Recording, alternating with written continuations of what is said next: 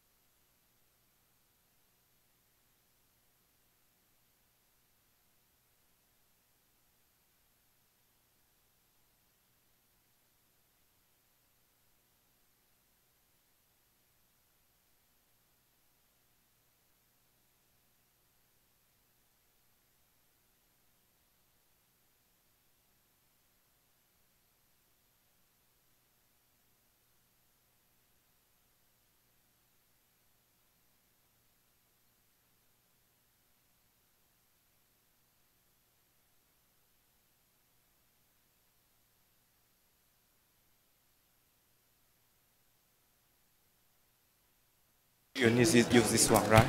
I think so. Okay, good afternoon, everyone. Welcome to the afternoon air quality session. So I'm Lin Zhang from Peking University. Now we have 7 very interesting presentations. Our first one is Edina Morris from University of York. Thank you. So I'm going to be talking about the work that we've been doing simulating air pollution in West Africa using a nested grid in Geoschem. So this work has been done at the University of York, but we'd also like to acknowledge all of the contributions from everybody else that's listed here. So the population in Africa has been increasing rapidly in recent years, and this trend is projected to continue into the future.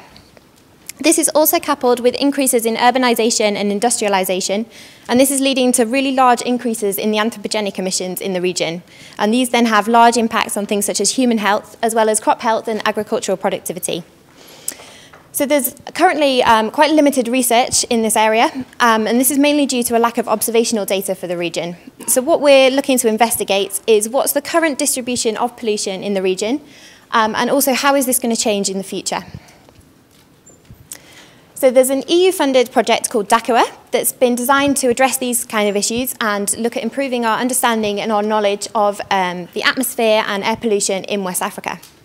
So the project covers a range of different scientific areas and involves 16 different partner organisations from 6 countries that are across both Europe and West Africa.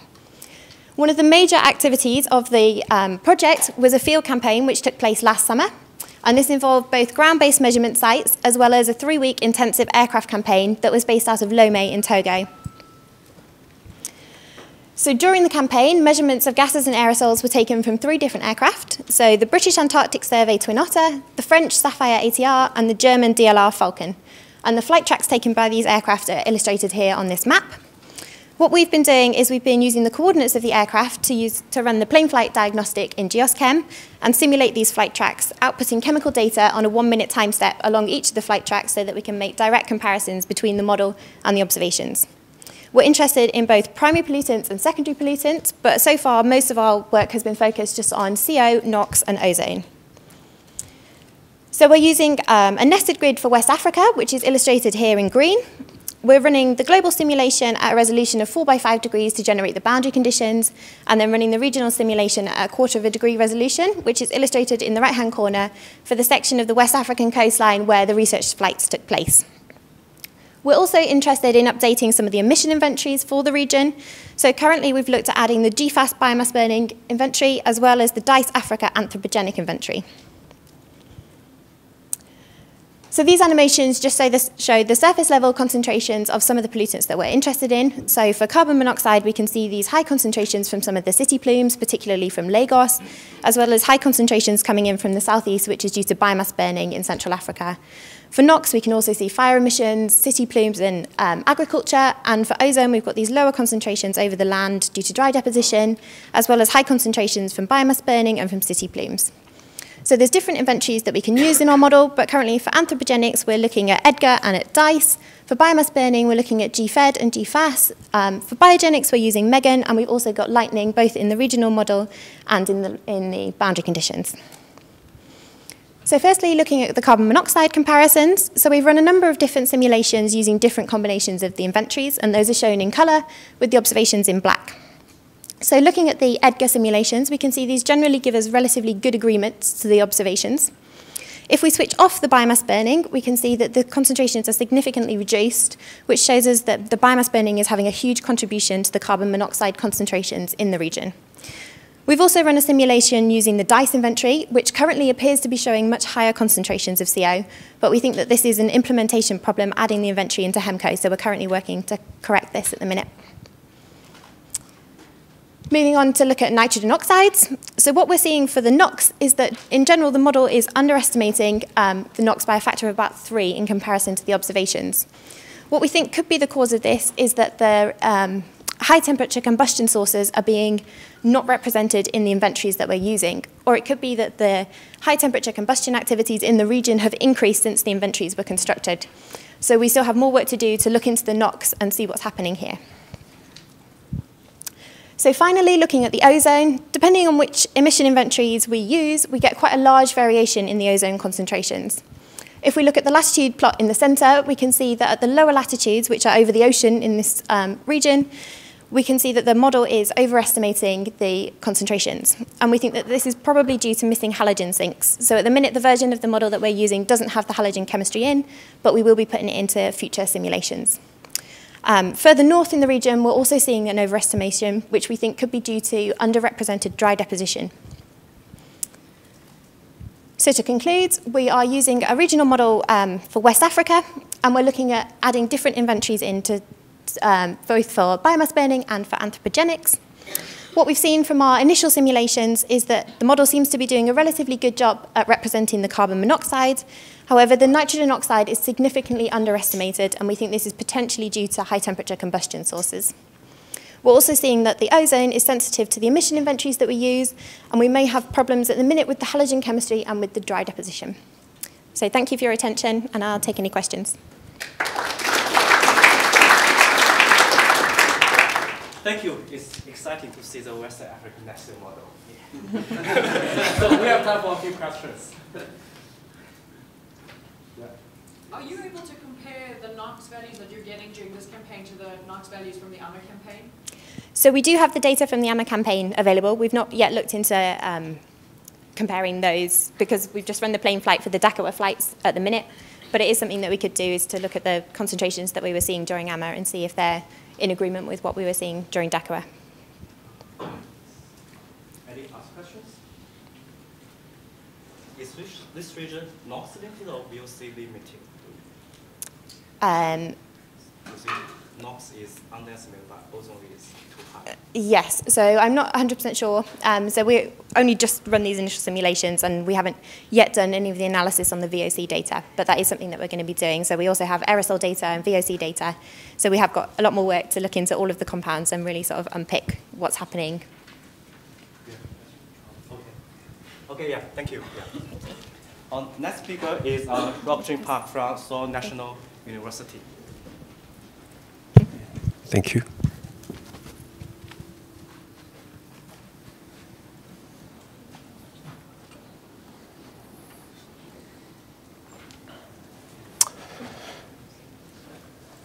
Okay, so first of all, I'd like to use this opportunity to advertise the Chorus AQ field mission which occurred in Korea May, June last year.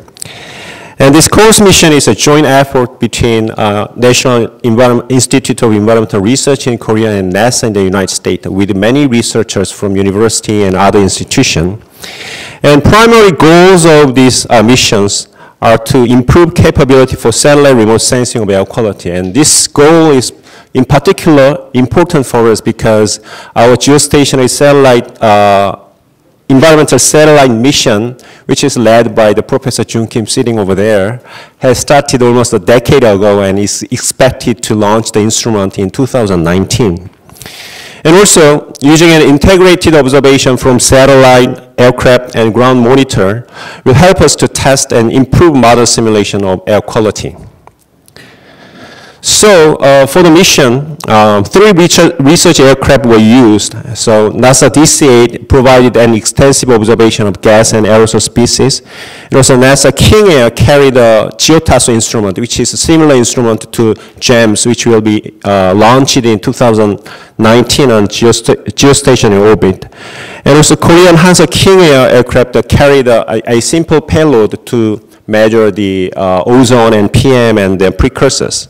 And also we have the 8 super sites over the whole peninsula, and which provide extensive observation of air quality in surface air. And 2 research vessels extended our observations to the nearby oceans. And also LEO satellite actually provide important information during the mission, but also we have a geostationary ocean color imager which provide hourly aerosol optical depth information. And also, a number of Korean and US air quality model forecasts were provided and were used to direct air flight observations. So, as a summary, more than 100 research groups participated in the mission, and also an extensive flight observation were carried out. And both ground and remote sensing observations were conducted throughout the whole peninsula. And also 2 research vessels extended our observation to a nearby sea. And about 10 modeling groups participated in this mission. So as a modeler, and our group actually participated in this mission using GeoScam. And let me talk about the preliminary result of model comparison with observation. So this is a daily surface PM2.5 concentration averaged over the whole peninsula during the mission. And it's sort of the model intercomparison study.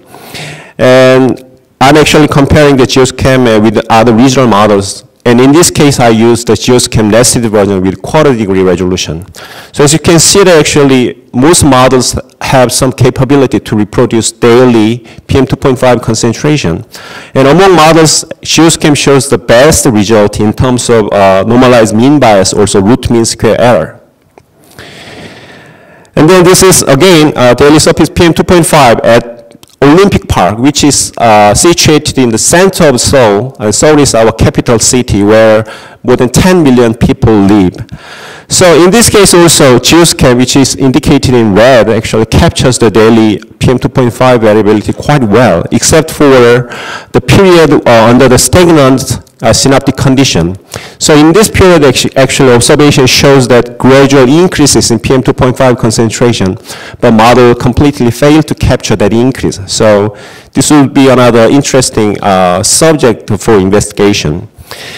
But overall, actually, model generally reproduce the observed daily PM2.5 concentration, and we wonder actually, is this for right reason?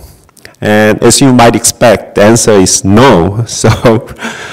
So when you first look at the nitrate, and earlier presenter already alluded to, so model closely overestimate nitrate aerosol concentration, but our PM2.5 concentration looked okay, and why?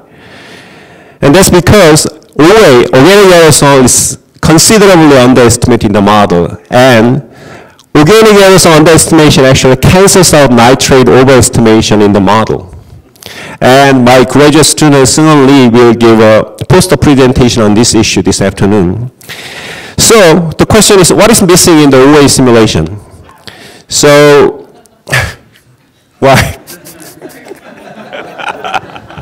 So we take a look at it further, and first of all, we look at the black carbon as an indicator of anthropogenic primary emission, and model looked okay. But when we look at the monoterpene, which is another important precursor for secondary organic aerosol, surely model underpredicted concentration. But May, June is not warm enough, so monoterpene concentration, it could not be a big player. But when we look at actually aromatic concentration, like the toluene and benzene, then values are really high. So when you compare the value in the United States, this toluene concentration in Korea is almost an order of magnitude higher.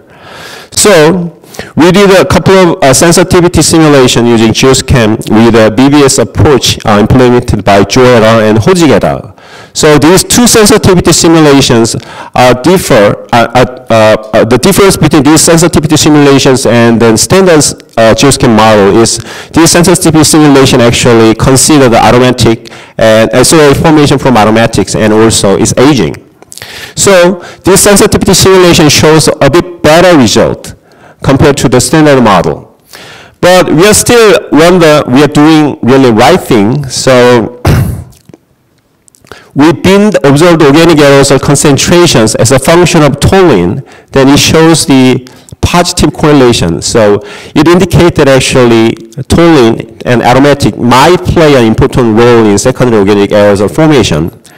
But when we did the same thing using the acetonitrile, then we can see even stronger correlation. So when we look at the whole aircraft observation during the campaign, then there's acetonitrile concentration is pervasive and indicating that actually there's a biomass burning influence. But the problem is that in the model, we don't have any biomass burning influence on organic aerosol. So right now we are trying to find out where these biomass burning influences are coming from. Okay, thank you.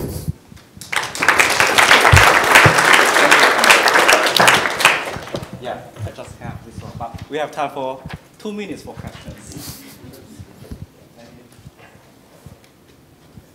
So in Chorus AQ, you were a lot about checking out the satellite observations. Do you see a lot of glyoxal associated with that toluene? Well, yeah, actually the Mingyang Kim, Professor Mingyang Kim at GIST actually measured the glyoxal on DC8, and she actually presented a fair amount of glyoxal concentration, and she actually thought that the secondary organic aerosol might be related to glyoxal, but I have some doubt on that, so we'll see. Which year is the emission?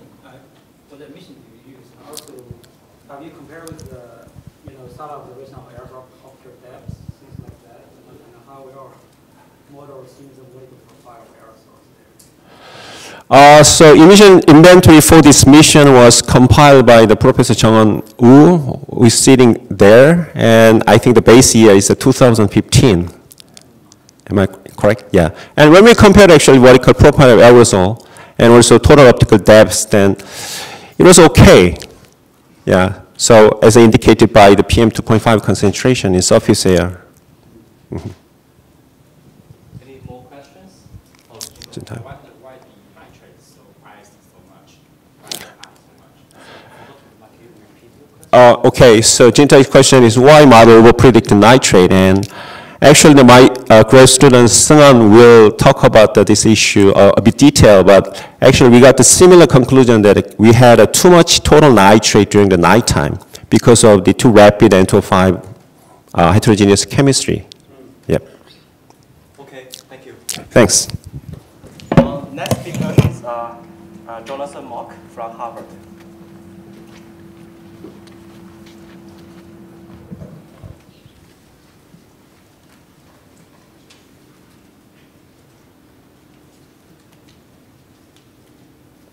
this computer.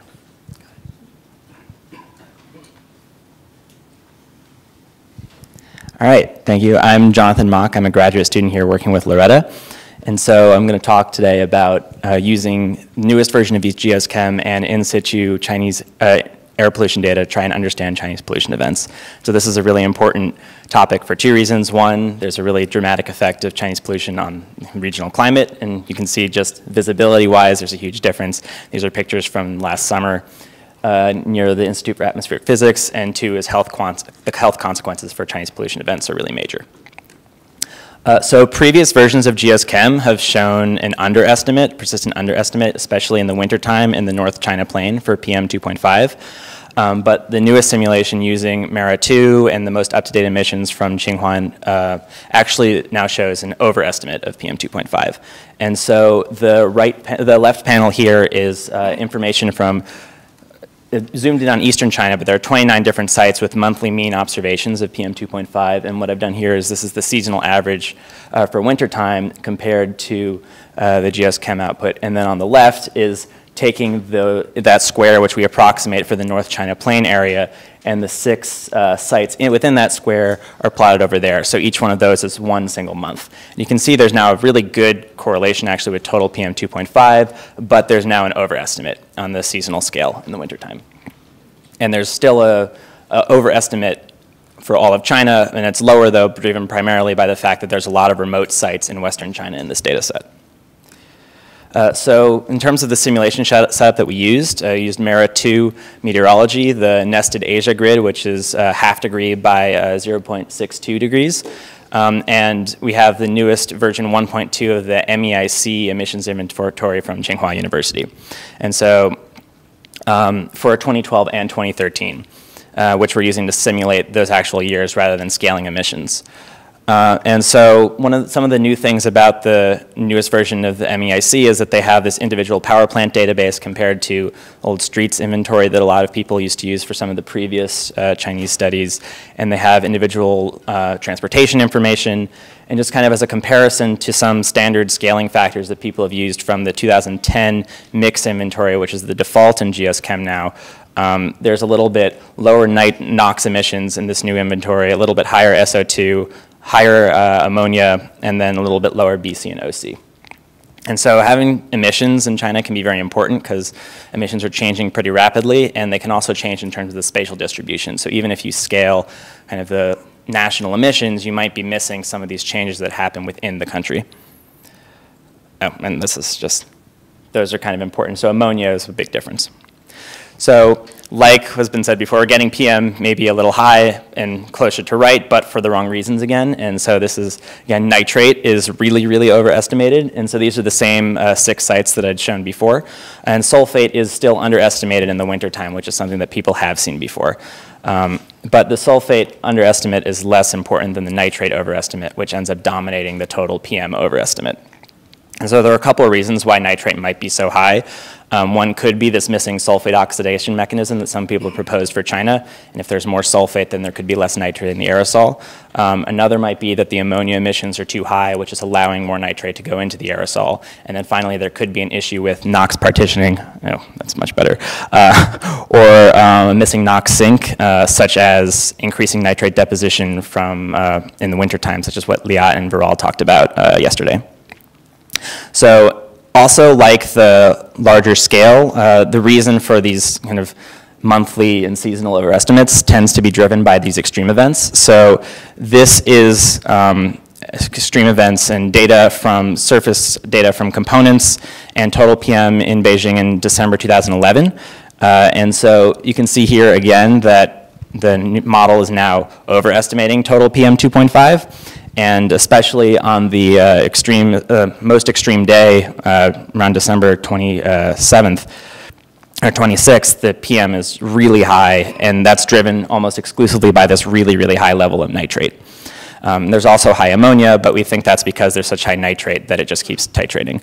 And then sulfate is still underestimated a little bit on some of these days, but it's pretty fine, much okay on the normal, on the peak day. Which was interesting to us. And then black carbon and organic carbon are doing all right.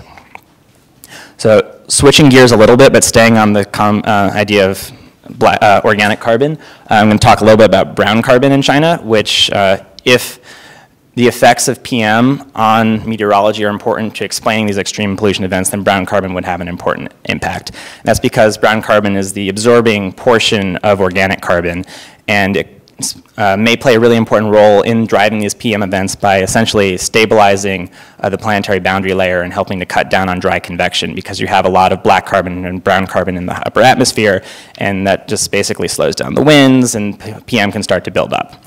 And so what I'm showing here is the same time period, so simultaneous measurements of brown carbon with those other PM components.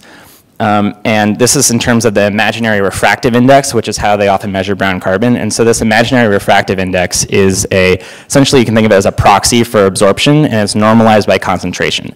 So it's the absorption of the material itself, and brown carbon is now put into GSChem, which was derived from satellite estimates from OMI.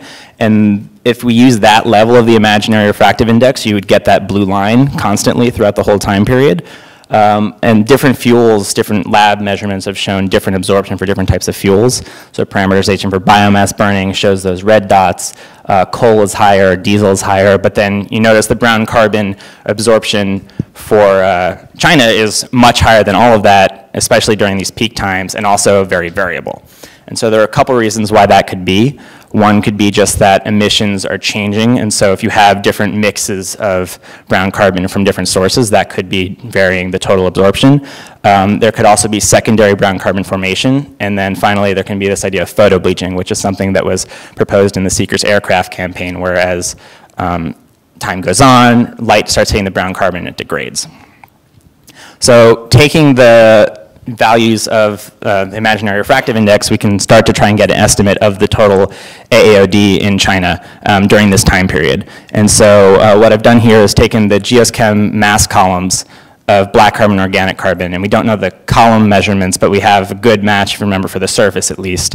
And then putting in the black line here is, I think, 11.5 meters squared per gram, which was a common value used in papers looking at black carbon and GSChem in terms of the mass absorption. And then the gray shading around the black is some of the uncertainty depending on whether you assume black carbon is internally mixed or externally mixed and how absorbing it is. The brown line is taking those imaginary refractive index values that were measured and combining it with the GSChem column information. And then the blue line is taking, if we took what the current values for the imaginary refractive index in GSChem are and just attached it to the column values. And you can see that this can make a big difference. And so the brown carbon in China, depending on the assumptions, could be some days up to 50% of absorption. That was the extreme, but on average, it would at least make up about 30% of absorption if you use these in situ measurements of absorption, whereas it made up 16% of absorption about if you just use the OMI-derived values. So moving forward, our next steps are to try and understand what's going on with nitrate. And so examine the importance of this increased nitrate removal, such as things that have been discussed, or look at the effect of emissions, which seem to be a difference between previous studies, and then use the data that we have to try and constrain black carbon and brown carbon estimates across China with GSChem to get meteorological information, which we can then use to determine some climate information and the climate effects. Thank you.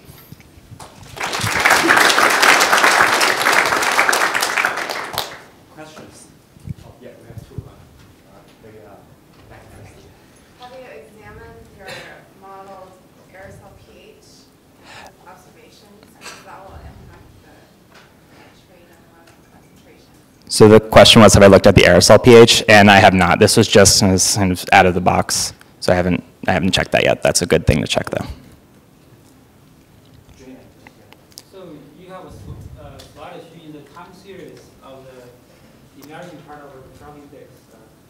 You said measure. Where did you measure that? How did you measure that? So this was measured near Tsinghua University, and what they do is they take the filter of organic carbon and they dissolve the organic carbon, and this one is in methanol, and then they shine a light through the methanol and normalize it by the concentration, both in the dissolved organic carbon and then back to the filter to try and figure out what the concentration is, absorption would be. So this is not from, I guess, the measuring total absorption and backing it out, is actually measuring the absorption of the dissolved organics. So they're measuring the 315 nanometers? Yes, yeah. Okay, it's kind of a lot of fluctuations. Yes, yeah. Yeah, in your speculation on the nitrate bias, I didn't hear you mention anything about organic inhibition of ammonia uptake, so what Rachel spoke about. I'm curious, could that be a more general way to address the nitrate bias on a broader scale? So the question was about nitrate bias and organic inhibition, and I'm not sure that's something that I need to talk to Rachel about. But that could certainly also be an issue. Okay, thank you. Our next speaker is Guangnen Geng from Emory University.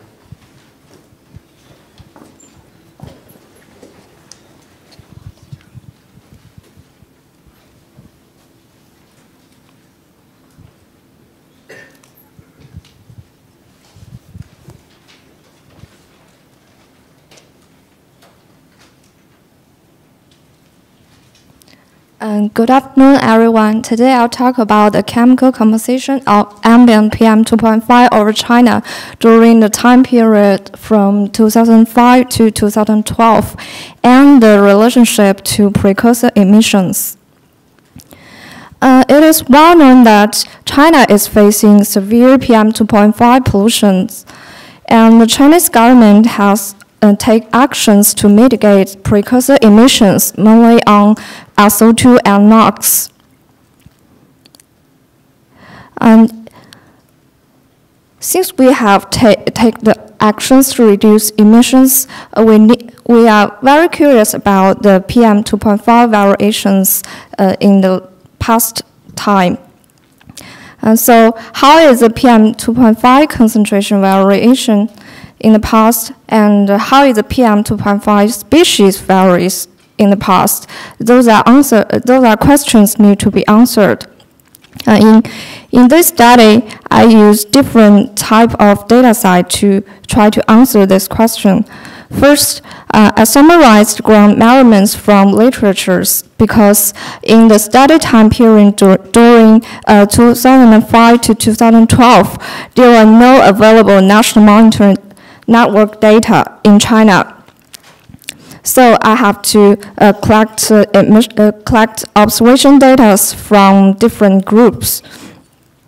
The second data set is the starlight-based PM 2.5 compensation concentrations estimated from starlight AOD data and the GeoScan model. These data sets are derived following previous studies using starlight AOD from MODIS and MISA instrument and the conversion factors modeled by GeoScan between PM 2.5 component and modeled AOD. Also, I took the bottom-up emission informations from MAKE model developed by Tsinghua University to try to examine the emission driving forces behind the PM 2.5 concentration changes. Here shows the evaluation of the satellite-derived PM 2.5 compensation concentration data. In general, the satellite-derived data shows good agreement with the observations collected from publications. And the nitrate and ammonia are little overestimated. I think that this is consistent to previous studies encountered in GeoScan model. Here shows the multi-year spatial distribution of PM 2.5 and PM 2.5 species. Hotspot can be found in those regions with large populations like the North China Plain, the Sichuan Basin, and Hunan, Hubei provinces. PM 2.5 compositions can show quite different, show similar spatial patterns with PM 2.5, total PM 2.5, but the hotspot may differ in different species. But for dust and sea salt, which comes from natural sources, the spatial patterns can be quite different. This slide shows the PM2.5 spatiation for 20 major cities across China from both observations and satellite-derived data. I think the PM2.5 spatiation pattern can be well captured by satellite-derived data. For example, the city with largest arsenic fraction is observed in Qinghai Lake. From the satellite perspective, it is also in that city. Here shows the temporal variation in PM2.5 concentrations.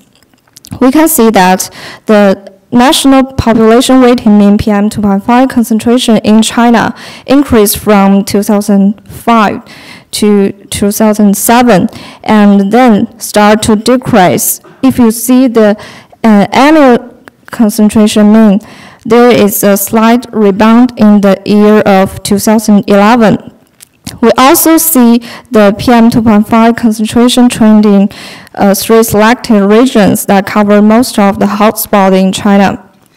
It is the ECN region, PRD, and Sichuan Basin SCB. Here shows the temporal variation in PM2.5 compositions. The organic matter and black carbon shows quite steady trend. It means there's no upward trend. And the dust and sea salt, which comes from natural sources, is fluctuate during the steady time period. But for sulfate and nitrate, we can see clearly downwind and upwind trend separately. So we believe that the sulfate and nitrate are 2 major species that drove the trend in total PM2.5. The decrease in the sulfate concentration drove the total PM2.5 to decrease, and the increase in the nitrate concentration drive the PM2.5 to rebound in from 2011.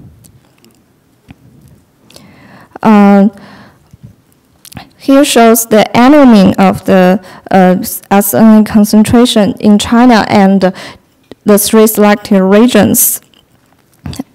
For PRD, it has quite different trend with the whole China and others 2 selected regions.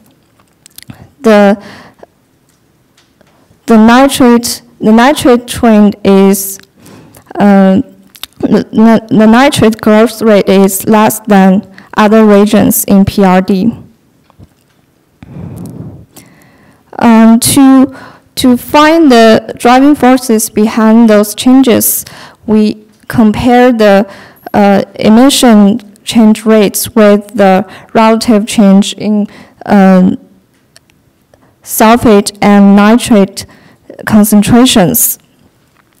In general, the changes in sulfate and nitrate concentrations were in line with the changes in their precursor emissions, that is SO2 and NOx emissions.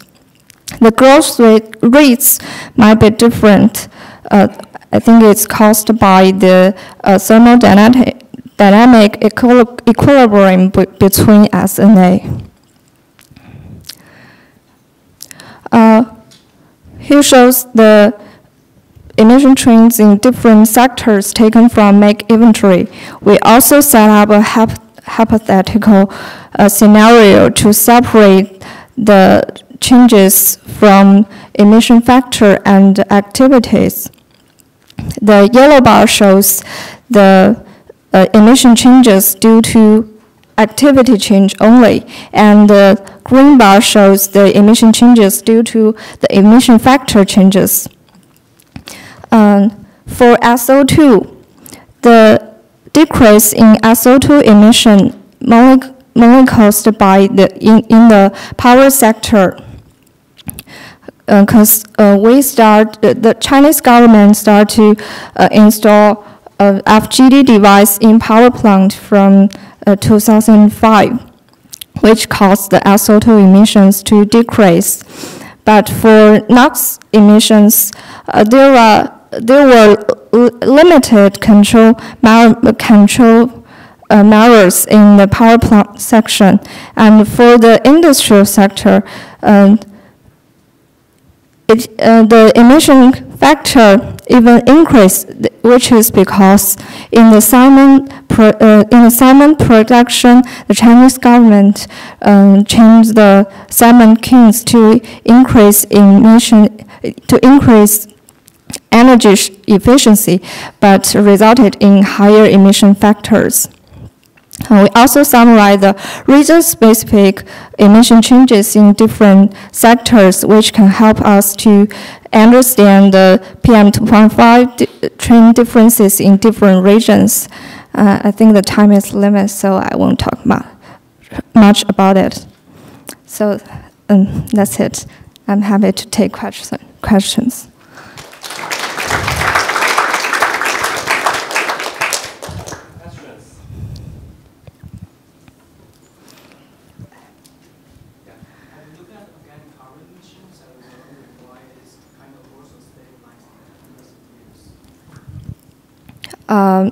The organic carbon chain emissions. There are not that much changes in the primary organic carbon, because I don't think there are actions to control organic carbon emissions.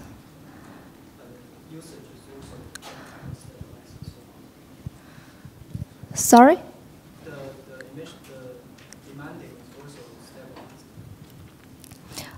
It has little changes, but not that much. Not as much as NOx and SO2. What meteorological fields were used for this emission? It's GEOS5. GEOS5 for the nested gray geoscam model. Okay, thank you. Our next speaker is Rui Jinyi from Peking University.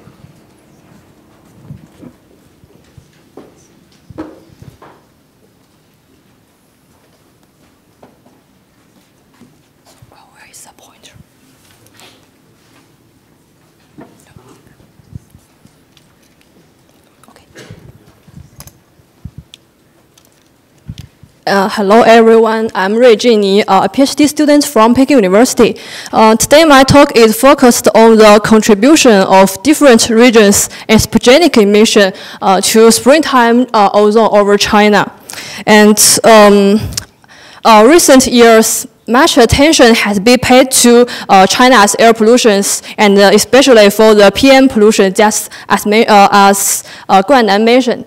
But the fact is that we now face serious ozone pollution in China. And this picture shows the observed maximum hourly ozone in the big cities of China. So we can see that in Beijing, Guangdong, and Hong Kong, the max hourly ozone even exceeds 200 ppb. But the ozone-related studies in China are really scarce, so the source of ozone in China is still unclear. We want to use GEOSCAM to help us to quantify the ozone contribution of the anthropogenic emissions in different regions. And first of all, we need to evaluate the model. Here we use the version 9 GEOSCAM two-way coupling system with the nested domain of East Asia with resolution of ½ degree. And we compared the model's results with observations showing in this picture. We use several kinds of observations, observations to evaluate, and the evaluation job is not that easy for me, because you all know that the observation in US is very rich, but before 2040, the observations of China is quite rare. So I even need to find some observations from the literature. And here I use some of the global background stations such as Shangri-La and Waliguan. And also I use regional background stations from WODC in China and the surrounding area. We also use some aircraft data from Mosaic and the ozone zone data to indicate the vertical profile of ozone from WODC, and also some surface measurements from EA-NET. And as the example showing here, we can see that geochem can well simulate the ozone's concentration, and with very low bias, less than 5%, and it can also capture the day-to-day variations with very high correlation. And what exceeds my expectation is that geochem can well capture the vertical profile quite well, and but it always overestimates the ozone in the atmosphere by up to 10%. And then we separate the whole world into these 8 regions to quantify the ozone over China contributed by these 8 regions as anthropogenic emissions by using the zero-out methods. And next, I will show you some very interesting results. And this panel shows the spatial distribution of ozone related to China's own anthropogenic emissions. And we can see that in North China Plain, the domestic anthropogenic emissions even cause the reduction of ozone due to too much NOx emitted in spring, which can separate the ozone productivity and can even react with ozone. And this picture shows the ozone contributed by the foreign anthropogenic emissions. We can see that the anthropogenic emissions of foreign enhanced China's surface ozone by 3 to 12 ppb. This is quite a big number. It's nearly about 20% of the surface ozone. And this picture shows the percentage contribution of foreign contributions to the total anthropogenic emissions. As we can see here in Western China and the Northern China, this place where the local anthropogenic emissions is relatively low. And in this place, nearly 60% and even more percent ozone, anthropogenic ozone are related to foreign contribution. And we can see, the ozone contributed by different regions shows quite different pattern. Here I list these 4 major regions. And we can see that in the contribution from Southeast Asia and South Asia mainly affects south of China, and it can enhance the ozone over Tibet and Yunnan province by 2 ppb, even to 10 ppb. And the contribution from Europe and North America, the surface ozone of China by up to 2 ppb in the northern China. And this amount is nearly half of the amounts that the ozone transports from East Asia to North America. And but we can see the place here in China, there is much more population and copland. So maybe the ozone transports from North America to Asia, to East Asia is the effects on the health and coplands is even larger. And we are also interested in the vertical contribution of the different places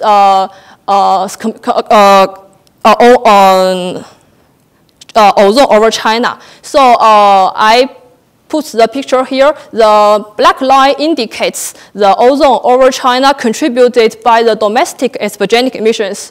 And the green line here indicates the ozone over China contributed by foreign anthropogenic emissions. As we can see, it's obvious above the PBL, maybe 2 kilometers height, the contribution from foreign anthropogenic emissions even exceeds the domestic contribution.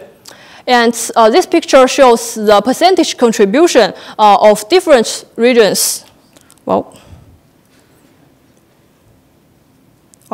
And shows the percentage contribution of different regions to the total anthropogenic emission. So we can see that from the surface to the troposphere, the foreign contribution contributes 40% to 90% of the total anthropogenic emission over China, and the contribution increased with heights. And we all know that China is secondary air pollution in the atmosphere. And so the transportation of ozone is a little more complicated compared to other tracers. So we all know that first the precursors of ozone will be emitted from the source region and then formulates ozone. Then this part of ozone will be transported to the downwind area to maybe in China. And the second parts of ozone transport is happened like that. The precursors first be emitted and then be transported to the downwind area to formulate PAN, and during the transport pathway, PAN will be decomposition to NOx and reaction with VOC to formulate ozone. Then this part of ozone will transport to China. So we want to separate these two process of the ozone transport. So we use the TAC ozone model here to help us to understand these two processes. And this picture shows the ratios of the ozone produced direct over the source region to the total ozone transported to China. So as we can see, the green line shows here. This indicates the contribution of the ozone produced directly over the source region of the total contributed by the total foreign areas to the total ozone contributed over China. So we can see that more than half of the ozone transported to China is formulated during the transport pathway.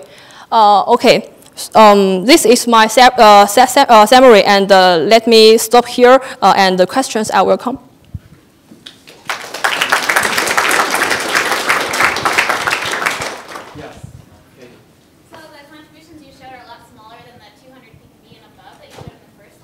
Yeah. Is the contribution during those times similar to what you're showing here, or is it a different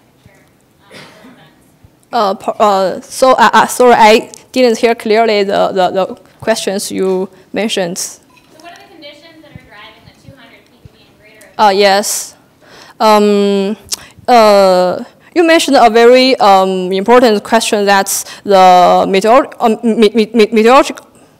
meteorology conditions is very important. But the in a different way, whether the model can capture such high ozone episodes. Right? Yes. Yeah, indeed, model cannot capture that high events, that high concentration of ozone. Yeah. Okay, yeah, we can discuss offline. Any other questions? If not, yeah, thank you. Okay, our next speaker is Xiaomeng Jing from Columbia University.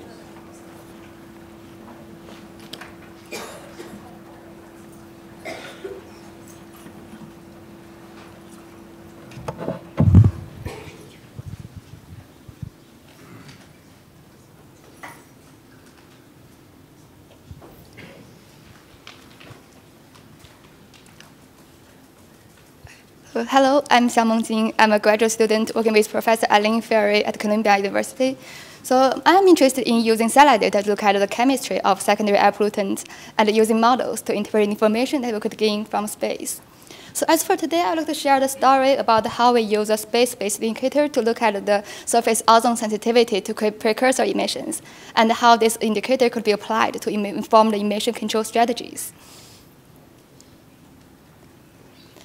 So the surface ozone is a secondary air pollutant, and the main source of surface ozone over urban areas is the photochemical reactions between two classes of ozone precursors, NOx and VOCs, in the presence of sunlight. So the ozone production is somehow dependent on the relative availability of NOx and VOCs. Back in 1995, Silman proposed some secondary species as indicators of NOx and VOCs. Two of them that are most interested are nitrogen dioxide and formaldehyde.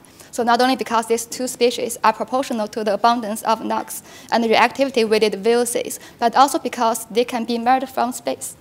So some following studies applied this indicator approach to satellite observed tropospheric column density of nitrogen dioxide and formaldehyde. And they have shown that when the ratio of the formaldehyde to nitrogen dioxide is higher than 2, the ozone formation is usually NOx limited, meaning that it will be more effective to control NOx emissions. And when the ratio is lower than 1, the ozone formation is usually VOC limited or NOx saturated, meaning that it will be more effective to control VOC emissions.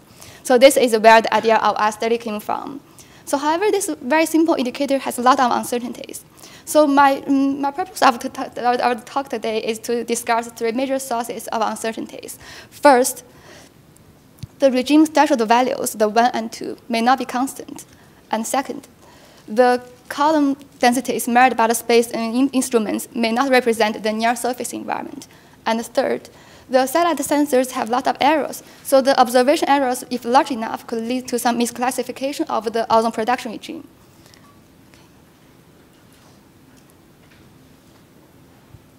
Okay, so using 2 emission perturbation simulations in geoscam that reduce NOx and VOC emissions by 20%, we analyzed how the ozone responds to the emission reduction as a function of the surface indicator ratio and the column-based indicator ratio. And then we derived the regime threshold values, assuming that if the ozone over dE NOx is negative, the ozone formation is NOx saturated. And if the ozone over dE NOx is positive and is higher than the ozone over dE VOC, the ozone formation is usually VOC limited, or is NOx limited. And so using this method, we derived the regime threshold values for different regions. What we found is that if we were to use the surface ratio as an indicator of the ozone sensitivity, the regime threshold values are very consistent across different regions, all occur between 0.4 and 0.9. But if we were to use column-based indicator ratio, we found that the regime threshold values may actually be different for different regions, as you can see from this table. So this leads to a second source of uncertainty, that is, the column and the surface are not an apple-to-apple comparison. So I analyzed the column-to-surface relationships of nitrogen dioxide, formaldehyde, and the indicator ratio in the model. So we found that the column-to-surface relationship of the nitrogen dioxide in the model is correlated with the planetary boundary layer height.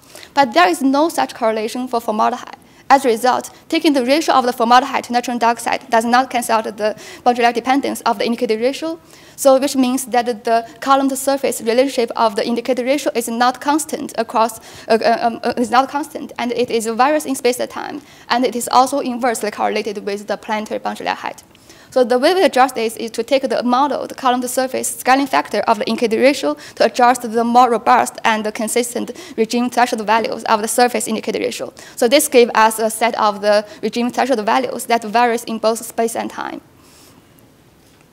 So once we figured out the proof of concept from the model, the next question is where do the satellite data perform, and how do they agree with the model? So I use satellite retrieval products from both NASA and TAMIS, which gave us 4 combinations of different indicator ratios. And we found that using different satellite retrievals may actually give us very different answers about the ozone sensitivity, especially during the spring and the fall regime transition period. As we can see from this seasonal cycle of the regime of the indicator ratio over New York City region. And then we have done some extensive comparison between the model and the satellite data. So I'm not going to show you the statistics here, but the main story here is that the spatial and temporal correlation between the model and the satellite depends on which auto product we choose. And the mean bias or the mean difference depends on which formaldehyde product we choose to use. So the second phase of our study is just to take advantage of the decadal record of the ozone satellite data to look at the evolution of ozone sensitivity over the past decade. So for the interest of time, I will only talk about the northeastern US. So over the northeastern US, because of the success of the emission control that drive down the NOx level, there has been an increasing trend of the indicator ratio, so, which means that the ozone formation over northeastern US is becoming more and more sensitive to NOx emissions. So as we can see from this time series of the indicator ratio over dioxide region, we found that the regime transition in spring to the NOx limit regime shifted at least 1 month earlier, from 2005 to 2015.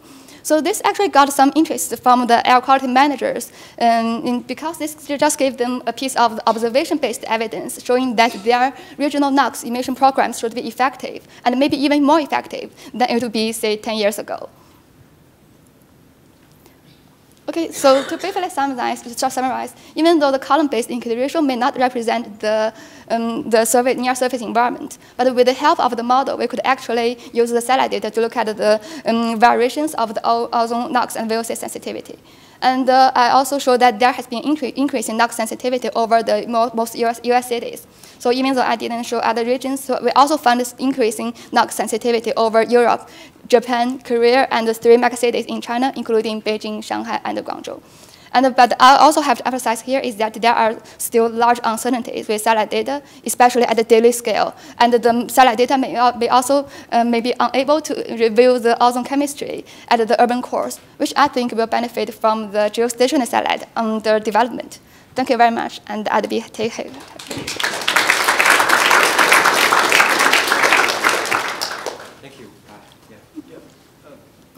About your second point here. Okay. So when NOx going down from 9 year from the second, your final side. Okay. When NOx going down from 9 years from ice spring, and also coming down. So you comment on that? Yeah, I think this is a really good point, and but for this study, we cannot say how the NOx increase could affect the nonlinearities of the chemistry. But I think it is something that we could definitely look into. Yes. So you started to use pretty much the OMI data after 2011. I was trying to ask, how much do you believe the OMI observations after the low anomaly issue? Yeah, so in our study, we filtered out the pixels that are affected by the row anomalies. But it's true that because after 2011, there are a lot of OMI degradation issues, and so this could be something that we need to think about. But for this part, I'm only using the monthly average data, so which does not affect much on the row anomalies, I think. Any last questions? Yeah. I'm just curious, why is he such a stronger effect for the surface to column ratio for NO2 than for formaldehyde? That is a deeper vertical gradient, or what's the reason? Yeah, I think it should be something due to the vertical gradient and maybe different source of the formaldehyde and nitrogen dioxide. And I think it also depends on the boundary layer mixing scheme we use in the model. So in this model, we use a well-mixed boundary layer mixing scheme. But if we choose a different boundary layer scheme, for example, the non-local mixing scheme, maybe it will give different answers. So I think it is model dependent somehow. Okay, thank you. Now, last talk goes to Katie Travis from Harvard.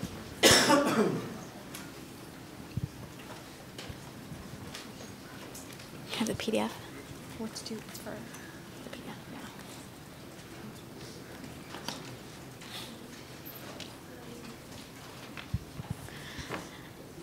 So I'm going to bring everything back to the southeast US. So here I'm showing a surface comparison of MD8 ozone in the southeast US, where we have incredible model measurement disagreements that we've had for a really long time. This is a multi-model comparison from Arlene Fiore in 2009, from January to December, showing mean MD8 ozone in black, and then the mean model comparison. In the dashed black line, you can see in the summertime, peaking around August, we have an incredible bias that appears.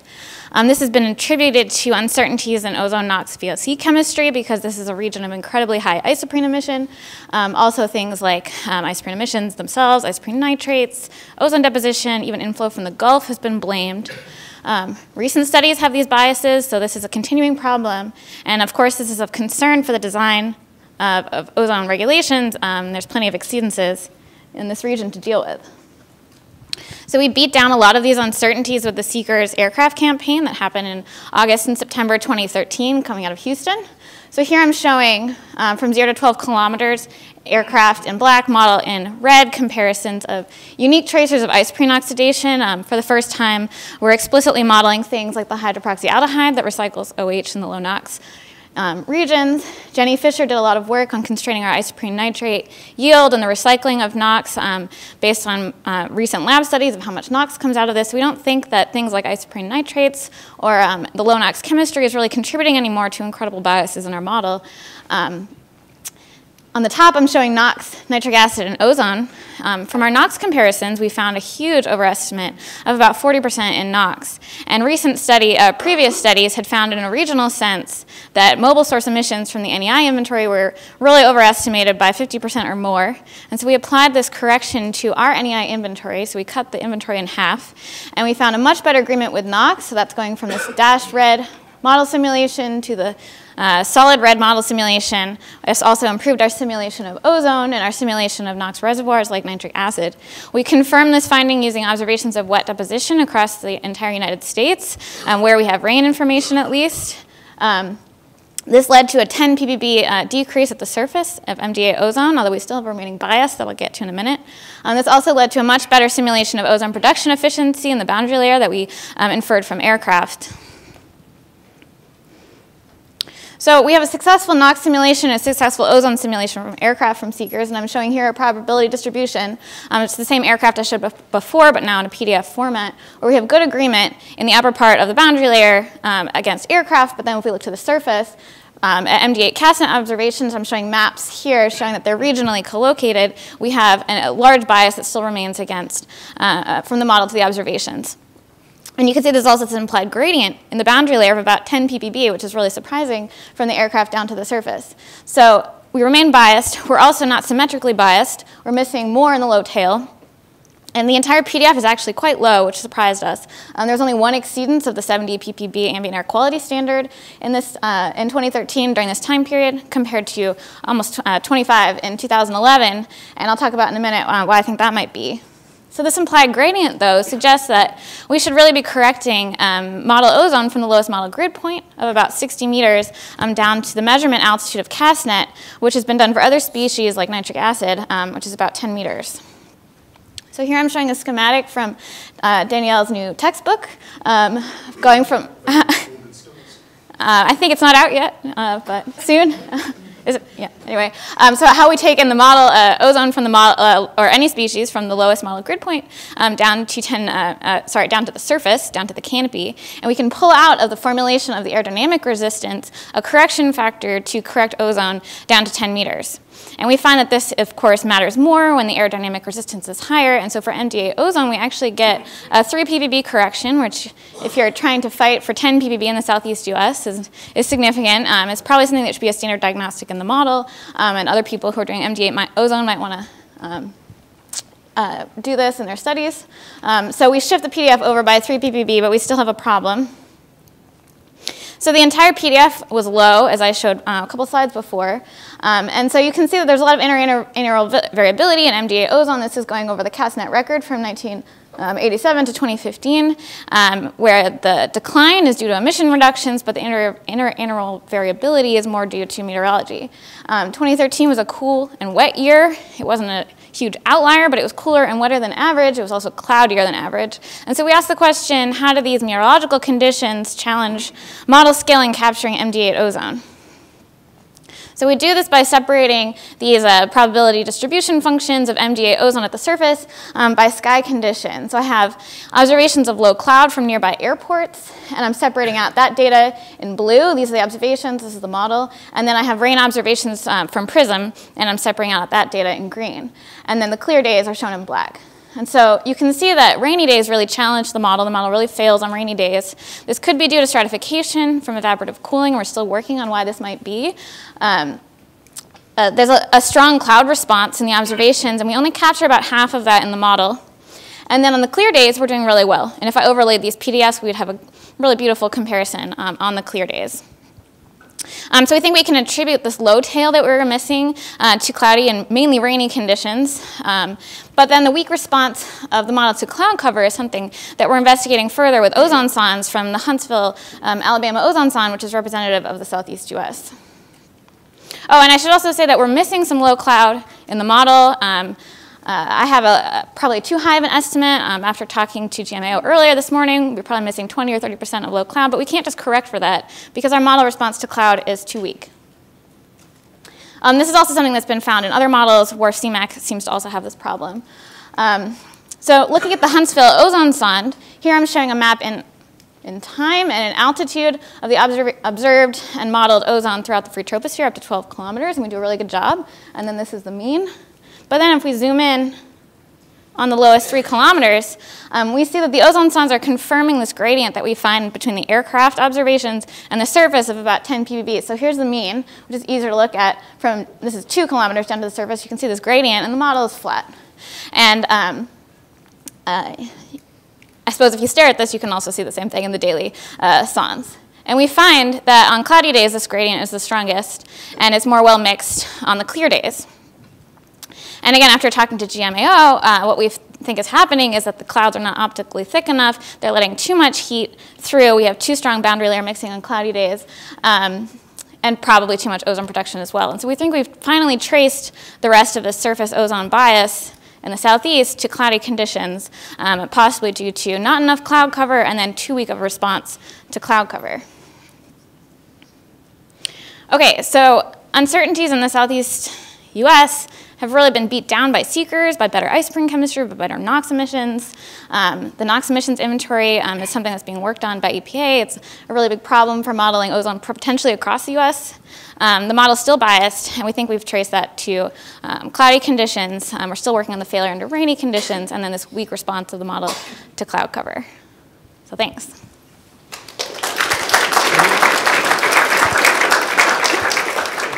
We have time for a few questions. Yes. How do you think that the difference in the PBL scheme could affect the difference in the gradient that you're seeing?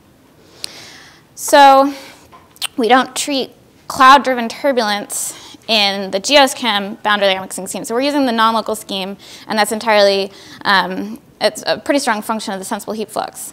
So whether there could be something going on, not just driven by the bottom-up heating, but also by the cloud-driven turbulence is something I'm not entirely sure about. And it'd be really great to get some more information from GMAO about the effects of that on boundary layer mixing in the GEOS model.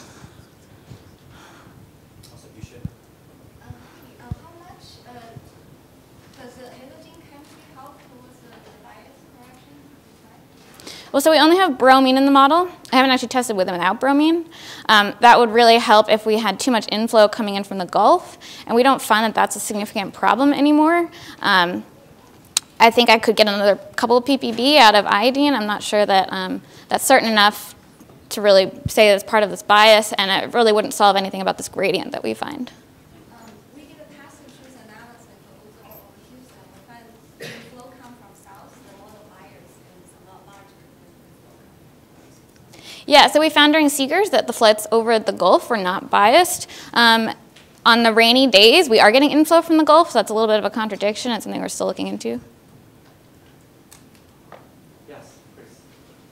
Do comparisons of water vapor and potential temperature support the interpretation about there being too much mixing on cloudy days?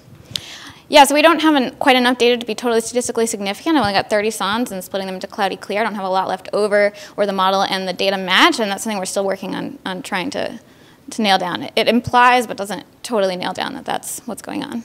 But we do know that the clouds are, we do know for sure that the clouds are not thick enough and are letting too much heat through, so that would definitely suggest that.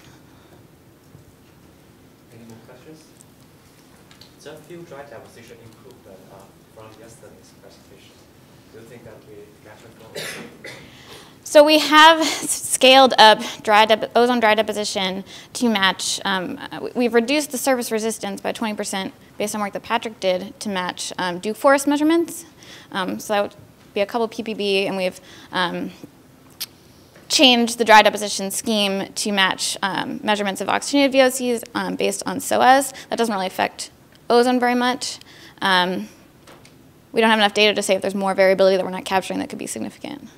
But again, that wouldn't impact our gradient problems either. So. Okay, thank you. Now we have the 30-second posters.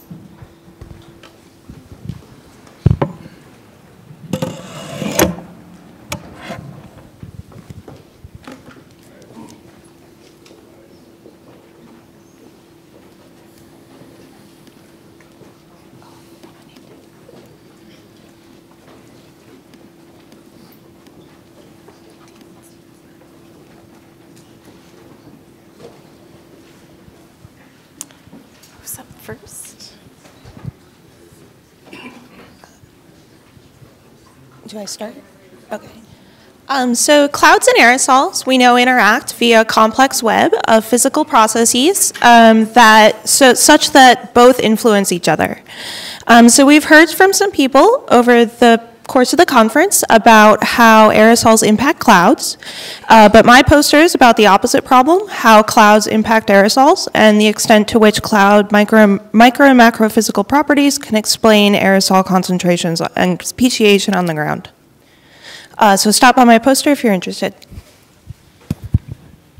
Okay, hi everyone. My name is Seung Lee from Seoul National University. We conducted multimodal air quality forecast in East Asia to support aircraft measurement during CORSAQ campaign. And after the mission, we evaluated the models with surface and airborne measurement, and the results are presented in the poster. So please come and see my poster, C21. Thanks. Hi, I'm Dan, and I'm talking about fires. So at the end of the rice harvest season in northwestern India, the farmers burn their crops to get ready for the wheat harvest, subsequent wheat harvest. And these fires are visible from space. The question we have, are there enough fires visible from space? So when we model this, we get a big underestimate. And it's a big deal because just downwind of these fires is the city of Delhi, which is home to 20 million people. So come to my poster, we'll talk some more about fire emission inventories, and it's my birthday today, so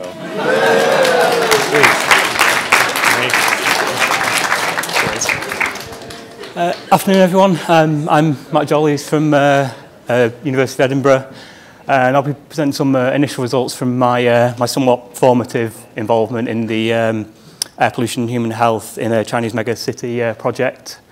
It had been claimed that this is possibly the largest urban air pollution field campaign in history, but having seen the talk on CORSAQ earlier, I think I should probably retract that statement. But anyway, sort of going forward, I'll be focusing on model measurement comparison for new and existing data sets from APHH and OMI formaldehyde column retrievals. Cheers. Hi, I'm Regine Dang from the Institute of the Atmospheric Physics. As we know, the severe winter heat has become a serious problem in China in recent years. And so here we simulate the PM 2.5 in China from 1980 to 2015 to see the long-term variations of the frequency and intensity of the severe winter heat. And furthermore, we discuss the emission reduction measure, the effects of it on the severe winter heat. And for more information, welcome to my poster. Hi, it's Mickey Zhou from Peking University.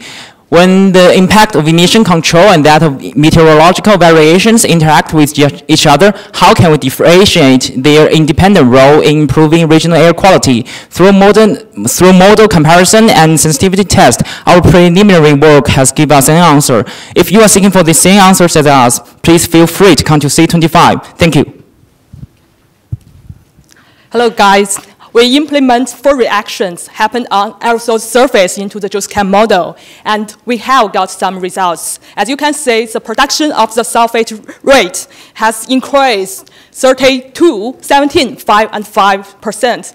So if you are interested on it, just come here and talk with me. The poster is C26. Thank you.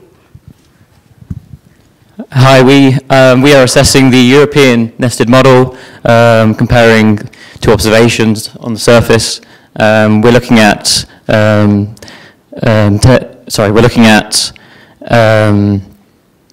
different contributions that make up PM 2.5 and seeing if the model captures that well. We're also doing daily, seasonal, and temporal evaluations of the model. Thank you.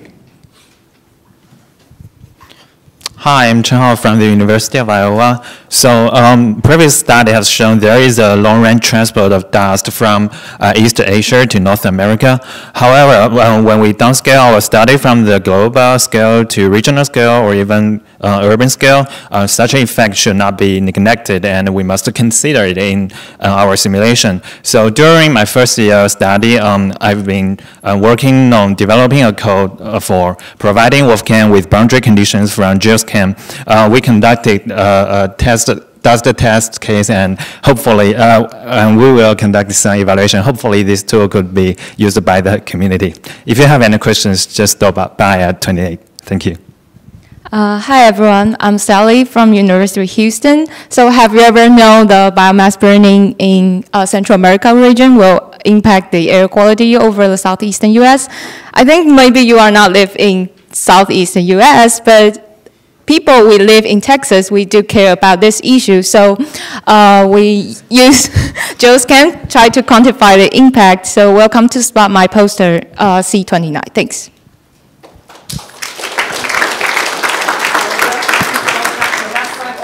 Again.